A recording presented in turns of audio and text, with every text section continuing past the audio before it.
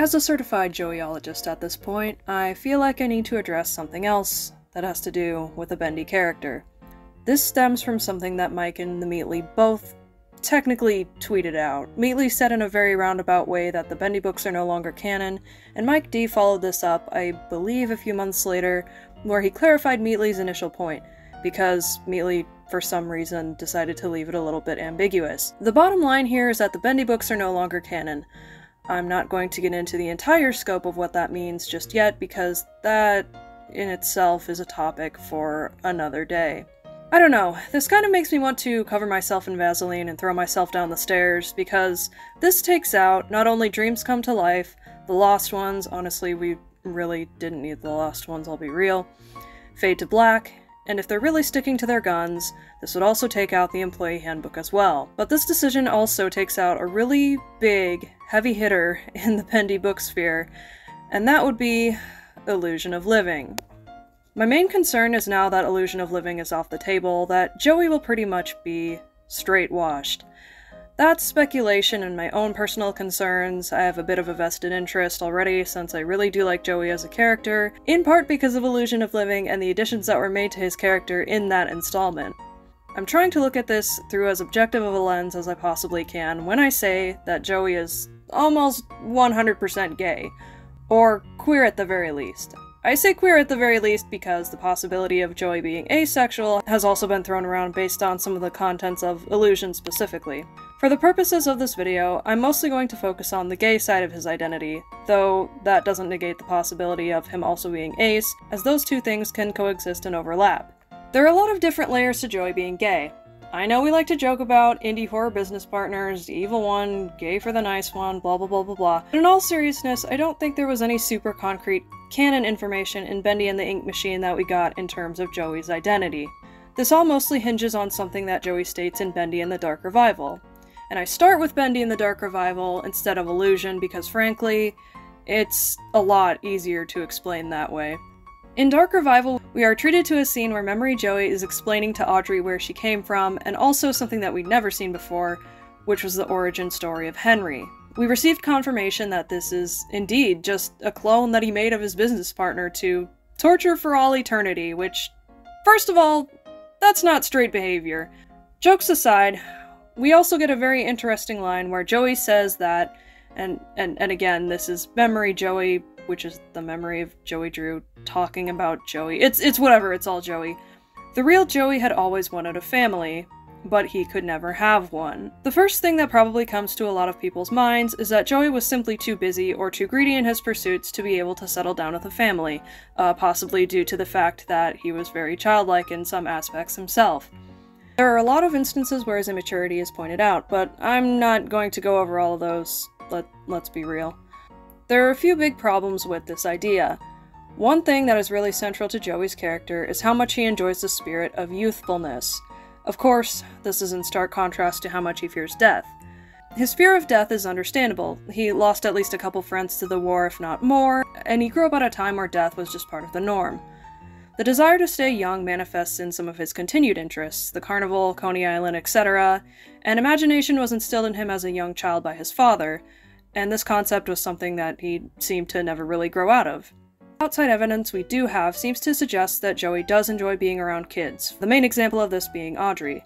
We don't really see him interact with that many young kids, so it's hard to tell if this is a simple truth or another one of Joey's I'm lying with a straight face moments. I know Joey got his fair share of teenage staff killed, but believe it or not, Joey caring about people and looking out for their well-being are not two things that always go together. See Henry and Sammy being poisoned to death slowly. My point remains that this was something that was really important to Joey, arguably one of the most important things to him in his life. Therefore, why did he never pursue it to the fullest extent? We see him go to extreme lengths for everything else in his life that he's passionate about in order to achieve his dreams. Of course, this was through playing leapfrog over the backs of other people who were more talented and more successful, but he still pursued things that he really wanted and he would not stop until he got them. So if he was so passionate about having kids, why would he put it off until he was upwards of 70? That doesn't really make any sense. So in short, I would really pump the brakes on the idea that Joey was just too busy to have kids. So then the question becomes, what was standing in the way? This is the part where we start getting more into illusion of living territory. There really would have been very few, if any, obstacles for a heterosexual white male who was in a pretty good financial position to just settle down with a wife and then have kids. You know, classic American dream stuff. That would have been one very cut and dry solution to Joey's predicament. This is where we have to start wondering other things, because Joey didn't do this when he very much could have. So why not? This all really boils down to one point. Why didn't he just adopt kids? If he was asexual and just didn't want to do the devil's tango, or if he was an infertile man, then why not go with the easiest way to get from point A to point B? Adoption, from Joey's position, would have been a strategic move that cuts out the possibility of catching someone else's cooties. Not to knock anyone's headcanons, but this is part of what makes me question his asexuality. Not his desire to have kids, but the desire to have kids coupled with the fact that adoption is literally right within arm's reach as a solution, and yet he didn't take it. So, was he potentially missing part of the equation that wasn't a female spouse? In addition, even when Bendy came along, a creation that he viewed as his literal son, more on this later, it wasn't enough to satisfy his desire for a parental role. This definitely had some things to do with the fact that he was a perfectionist and Bendy didn't turn out perfect. The whole thing with bringing Bendy to life was kind of a train wreck, I'll be honest. He seems overall pissed at Bendy's existence in comparison to Audrey. Audrey was the person in his life that seemed to really fit the bill for what Joey wanted. At least, what Joey wanted out of a child. We know this because he stopped being a raging asshole and attempted to raise her like a normal person up until his death. I say attempt because why were you giving her a broken mug to play with, please, man? Notably, Audrey was Joey's most human creation. There was a deep desire for specifically a human child. Not a dog, not a cat, not a demon, not a monster in his eyes. A human child. Anyway, let's talk about the men. To expand my butt cheeks on your forehead. I'm gonna do a butt naked live stream and expose myself. I'm gonna show up the stream butt naked one day. I'm gonna run out to the woods butt naked and starve to death. Alright. Here's a brief summary of the second act of Illusion. Joey follows around a detective.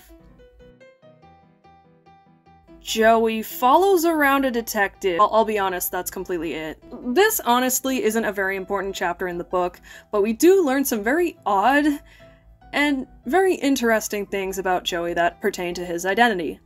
Freshly 19 Joey Drew lived in Greenwich Village, and forgive me for not being a history buff, but I did try and do my research. Apparently, this was a largely gay enclave in New York that also took on a lot of up-and-coming artists. Imagine that, a bunch of gay artists all living in the same place. Who would have fucking thought? Greenwich is also where the Stonewall riots happened years later, and I'm just going to leave that factoid in there for now. While Joey is living in Greenwich, a detective randomly shows up at the door of his apartment. He lets him into the apartment for further questioning. Detective Sinclair notices that the apartment is kind of barren, and he makes a dry comment about it. Joey doesn't care for this at all. So immediately we see Joey putting a lot of eggs into the basket of what Detective Sinclair thinks of him. Later on, Sinclair sends him a note specifying a location and a time for dinner, assumed to be on business terms as Joey was currently tailing him on a murder case.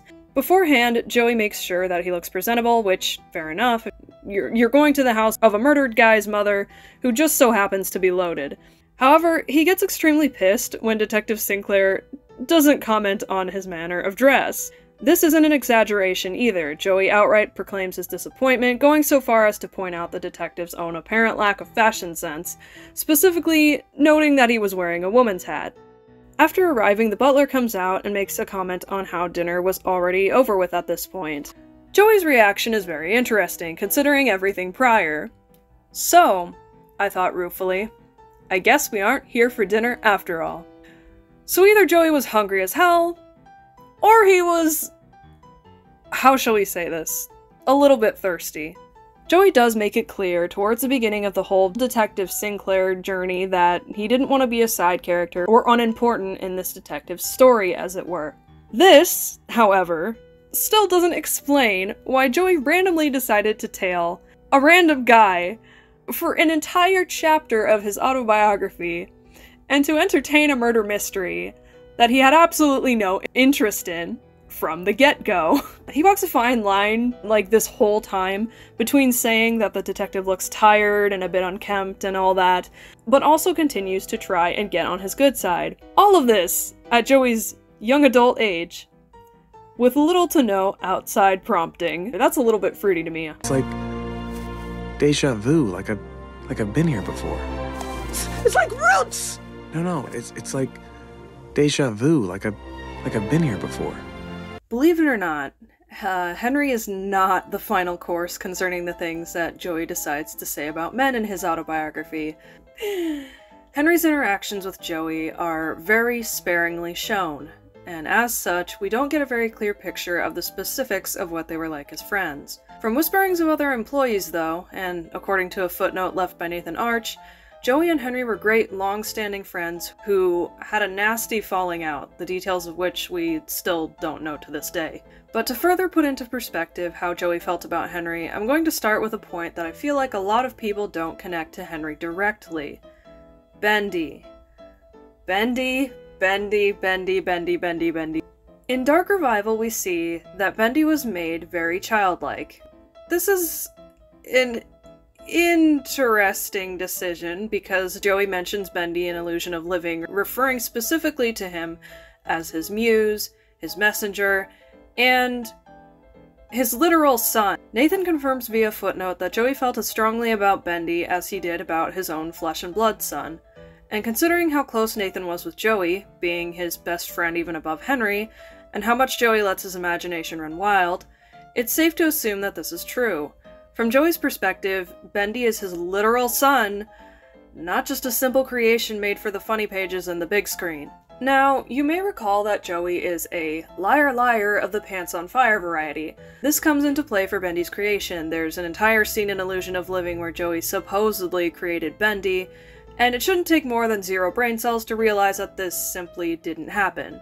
Henry was the mind behind Bendy, Boris, and Alice, with Bendy being the character that I would like to focus on in particular. Because putting all this information together leads us to an interesting point.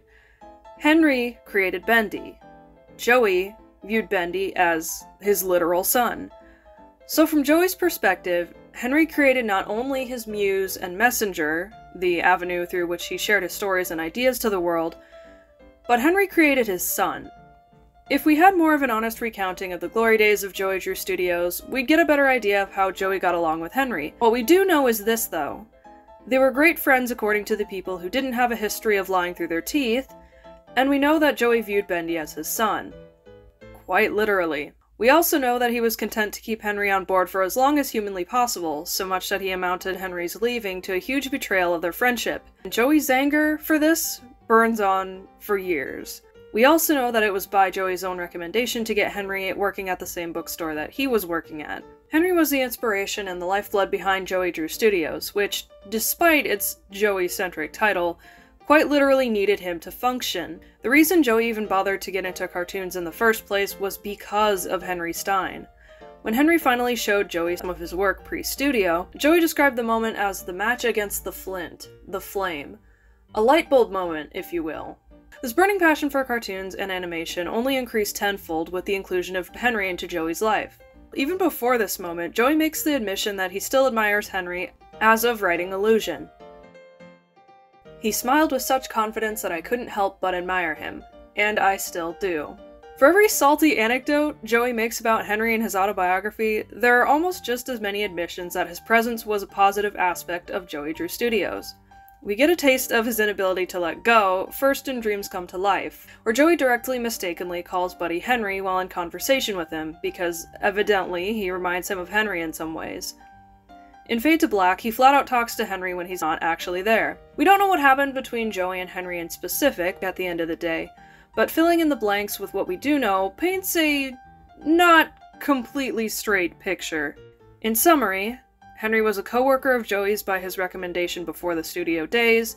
He was the spark and the driving force behind Joey Drew Studios. He was the one who created what Joey viewed as his son, and he was someone who Joey dearly missed after his departure from the studio. At this point, maybe we don't need any other pointers on how he may or may not have felt about Henry Stein.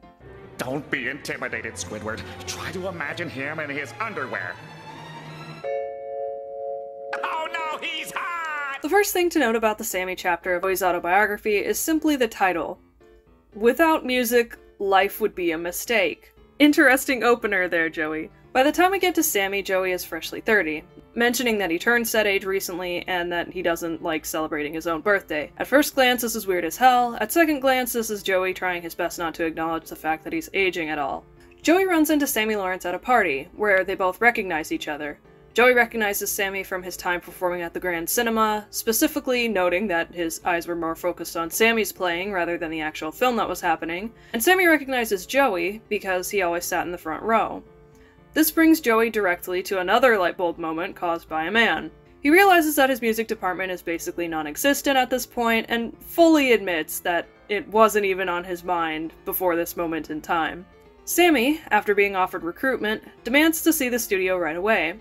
Joey gives in to this demand, kicks it into high gear, and pretends to have his shit together long enough to keep Sammy invested in the bare-bones shack Joey has held together with duct tape and rubber bands at this point. From then on, Sammy was made head of the music department.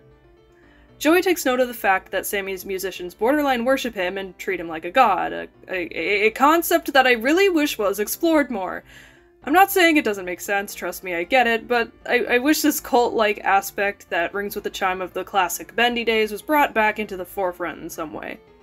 There's a scene towards the end of the Sammy chapter that is not only very endearing, but it also shows how Sammy Lawrence directly kickstarted Joey Drew's God complex.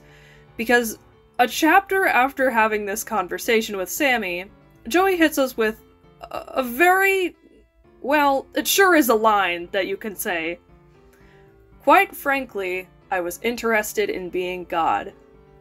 He also talks about Sammy with a certain romantic charge, saying things like, Sammy Lawrence was one of my best decisions, and making a weirdly specific comment on how his hair was always floppy at the top.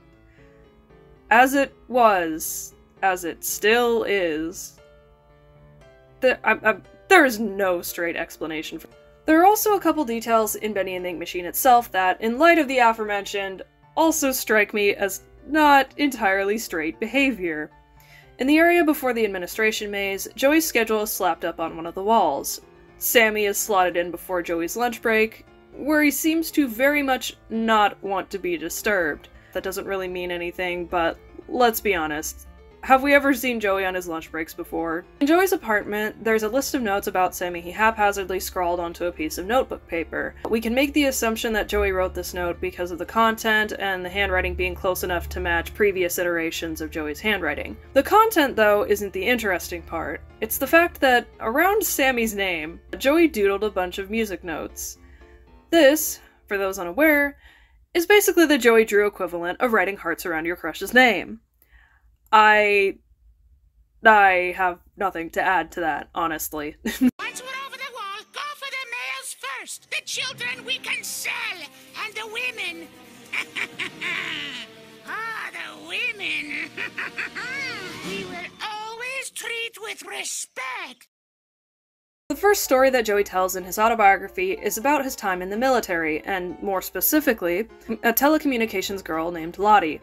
It's very clearly pointed out that Lottie starts to magnetize towards Joey and gain some feelings for him. Meanwhile, Joey makes it very, very abundantly clear that he had absolutely zero interest in this woman at all. Not only, apparently, does he not have time for girls, but is too selfish for their own good, therefore doing a charitable act by not dating anyone. I guess. Gee, Joey, that might have been the solitary thing in life you were right about. He ignores the teasing from Donaldson and Eckhart, his two closest military buddies, concerning starting a relationship with her. She eventually gets shipped overseas, keeping in touch with Joey via letter correspondence. Joey expresses two emotions after Lottie's departure on paper, one being that he was glad that they wouldn't have any more awkward interactions because of her feelings for him, and the other being that he was glad she was safe at her current location. The primary reason they stay in contact was on the basis of a mystery that Lottie intended on solving. See, before all this, she had noticed odd initials on Joey's boots, and while he wasn't entirely as gung-ho about figuring out who the previous owner was, he does play along with Lottie anyway and try to kind of help her out.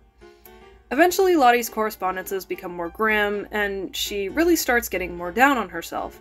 A lot of men are dying, the women are being affected by this, so not only does she start to lose hope about solving the mystery of Joey's boots, but also the surrounding circumstances of the war are only adding to her depression. So how does Joey, I don't have time for girls, Drew, respond? By fabricating an entire story about some dude and his lover in order to solve the mystery, keep her entertained, and spare her the pain of her depression. Oh, the horror. This may have partially been a self-serving act in the sense that he didn't want to continuously receive letters with the most depressing news of the day, but that's more of a silver lining that comes from Joey making what I'm almost positive was a genuine effort to cheer her up. He even went so far as to include her favorite type of flower in the fictional bride's wedding, a detail he seemingly added just because. Goes without saying, but this effort paid off, and Lottie did get through it all, finding a lover herself and becoming a great deal happier over the course of their letters. But the real kicker to the story is this. Nathan Arch, as I mentioned before, wrote the footnotes for this re-release of Joey's autobiography. As such, he's the designated lie detector for certain aspects of Joey's web of lies and not-so-lies. Nathan specifically mentions that he couldn't find, try as he might, any evidence of correspondences between Joey and Lottie, and that they were possibly lost to time. If this is the case, Joey's actions here are very loudly not exactly straight. Think about it.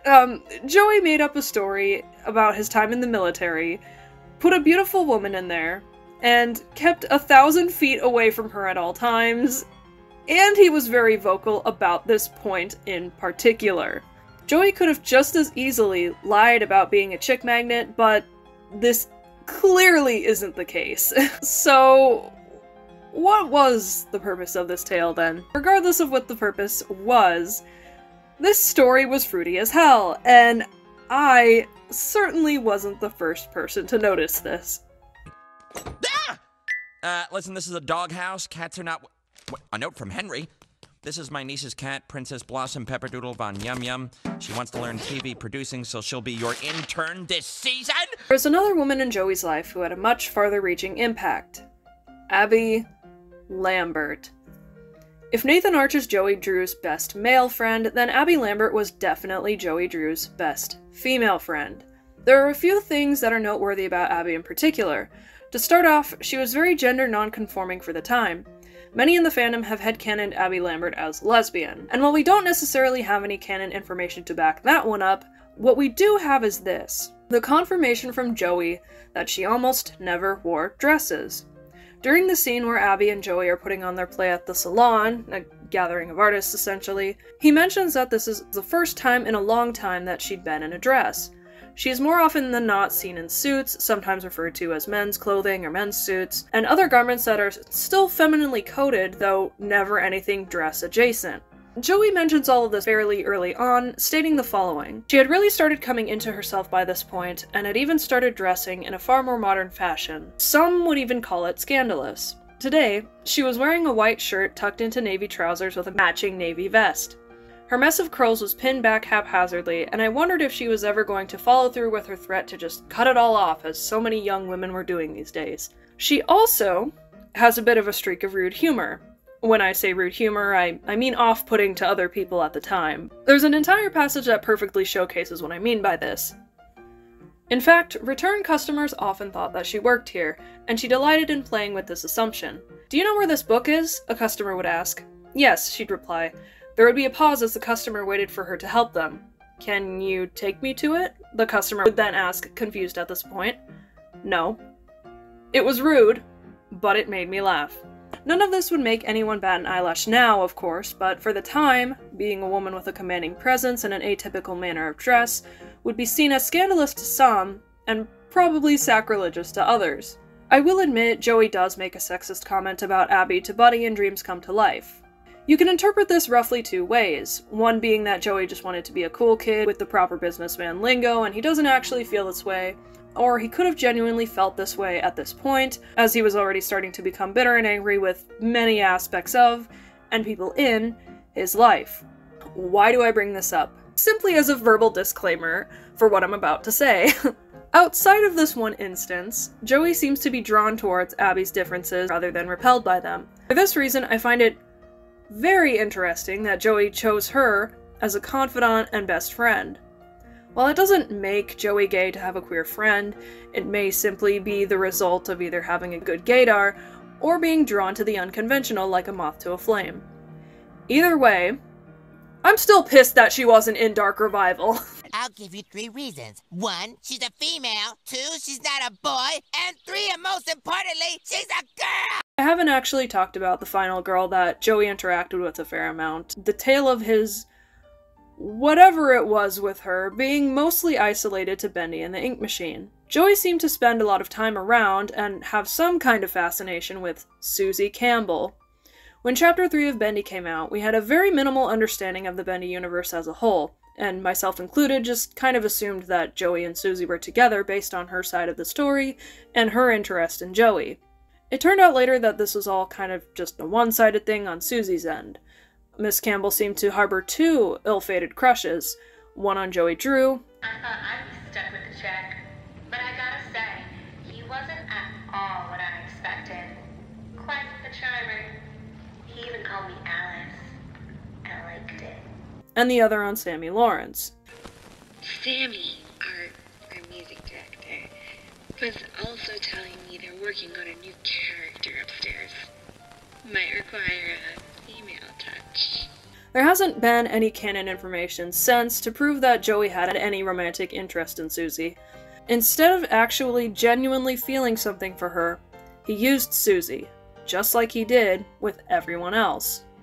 So there it is, we finally have an answer to the question. Yes, Joey Drew gay.